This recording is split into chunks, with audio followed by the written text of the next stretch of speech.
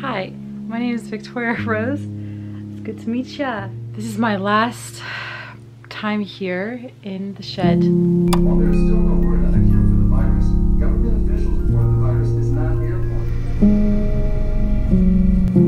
Before we get into me leaving Pennsylvania, I wanted to show you how our thrift store repurposed outfits turned out. Welcome to day 2 of the segment of high fashionista Victoria Rose. Went to the Amish store, got some new vitamins. But it has lion's mane in it as well, which I already had today, so. I know guys, I know, I have a problem. I've developed a problem. I think I need an intervention. We have a lot of work to do because there is a time constraint now. I have to leave here, and I haven't even told you guys where I'm leaving to or anything. I'm always leaving somewhere, but I'm gonna finish the skirt and then we're gonna move on to the next outfit. Let's do this. I'm gonna work on the second outfit, which I have not showed you yet. This one's gonna be more of an elegant type of thing. I'm gonna try to pull off a shirt that's kind of a silky material.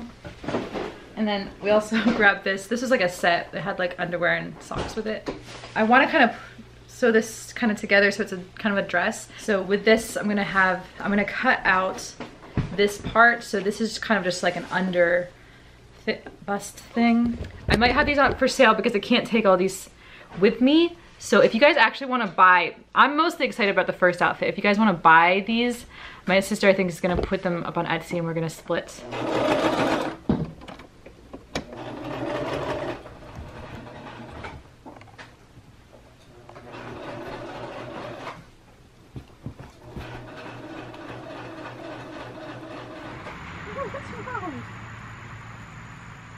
Okay, you don't recognize me with this beautiful white huge shirt on? Mom's always been very good at expressing her. You better not be taking pictures of me. I'll take a picture of you. Do you picture of myself?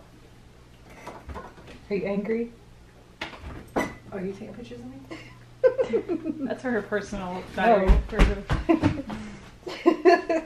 Sorry. You're such a chuckler right now. I know. I think it's those mushrooms. Those mushrooms. That's so out of context. I want to go in and then go out. I want to have a waist in one of these outfits.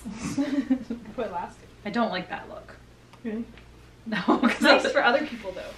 Do your magic. I'm gonna need chalk.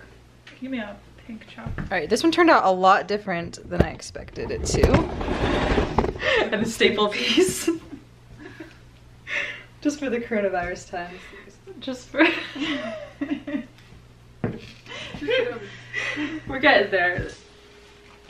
Voila! As you can see, we are very proud of this one. So, this is outfit number 1. If you guys want to buy this, I might put the link below where you can get it but I'm in 2 minds about it because I really like it and I don't really want to sell it, but I think I might need to. Leave a comment below if you guys like this one.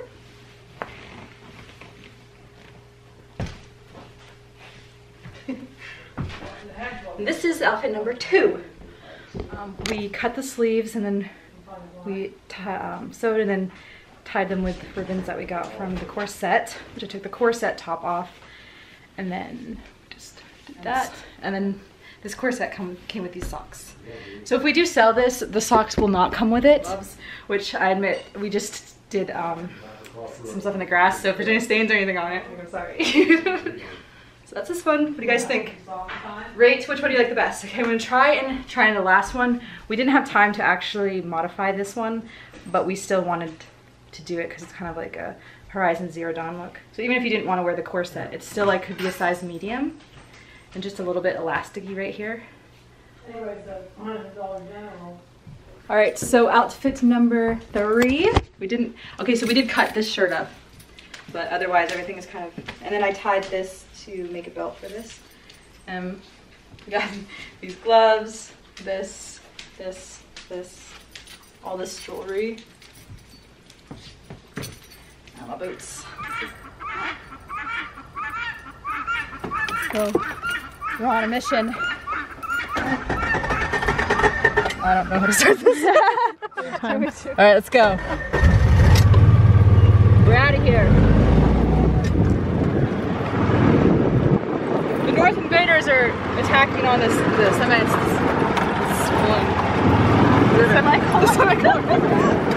I heard about some finds near the treacherous Trudge Pass. There's the dinosaurs! Let's go! Alright, we gotta go murder these. These are the bad ones. Let's go! Come on! Hot! Go follow her YouTube. Her YouTube and also her Etsy is gonna be down below. If we put any outfits up to sell, they'll be down below. And make sure you rate which one you like the best, 1, 2, or 3. It is probably like 5 something in the morning. I have to catch a train to New York and I packed up everything. I have my suitcase, that bag, and then I'm gonna ship that box out, and that's pretty much all I have. I like to move around because it helps me be a minimalist in a way. I have to get rid of so much stuff every single time. I accumulate stuff. Well, actually, to be fair, I've been here half a year. So I didn't really explain anything before this, but we haven't gotten an apartment yet. I have a very crazy plan and I can't tell you guys all the details it involves. It's not New York. I have to go somewhere. Well, I'm going to New York for a bit. For a few days, and then I'm going off to a new destination because I have something to take care of travel, and it's not for travel or touristy stuff. So it's gonna be complicated and weird. So I want to take you guys on that journey if you're willing to come. But I have a little plan, so we're gonna do it. And you guys aren't gonna understand why or what I'm doing. I barely understand it. But I hope that you guys come with me. For right now, we're gonna board a train in Amtrak. It's like an 11-hour train ride to New York. I'm not looking forward to it because we have to wear masks the whole time and I might suffocate. So let's go board a train to New York and say an official goodbye to Pennsylvania. It's been real. It's been a lot of things and it's been what I needed. And I'm very grateful and I'm terrified. So weird. It's all so weird. But this is it. This is the adventure. So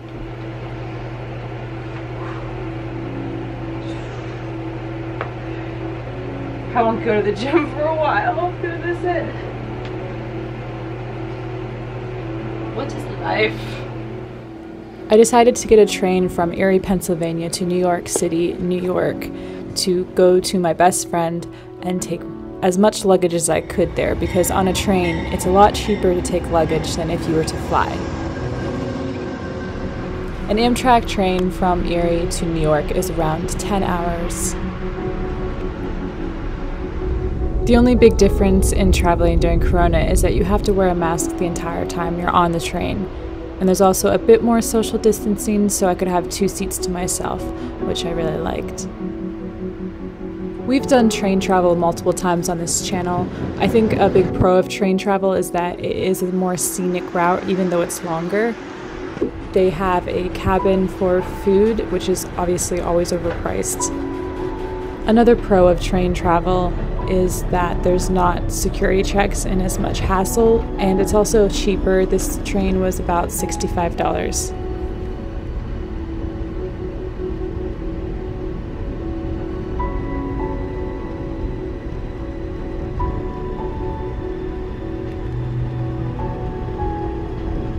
I always bring a bunch of protein bars whenever I travel, so I don't have to actually buy too much food.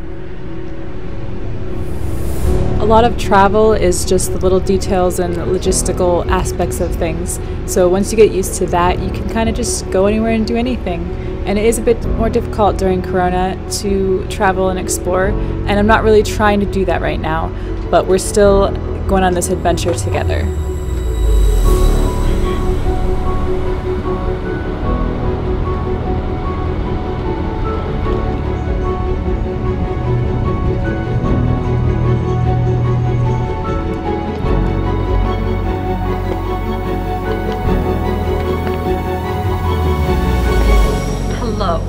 So I am in New York now. Such a breeze. Just kidding. So I wanted to say what happened after I got off Amtrak. I then needed to go on another train, which I got lost. I always do this, trying to find the path station, and I had to walk around with my suitcases. It's so heavy, like for 20-30 minutes because I kept going in a circle. I'm just so bad at directions.